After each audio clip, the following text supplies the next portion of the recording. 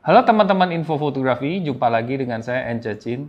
Hari ini saya akan ngobrol singkat saja, karena saya hanya ingin menunjukkan hasil video dari Sigma FP yang telah saya review.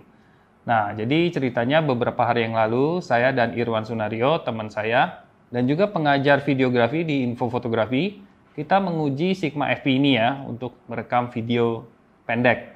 Nah, di sini kita menggunakan settingan resolusi Full HD 100 fps untuk mendapatkan efek yang slow motion, dan juga kita setting color and tone-nya ya, yaitu color-nya kita set ke teal and orange dengan penyesuaian -2, dan tone-nya kita turunin kontrasnya sedikit.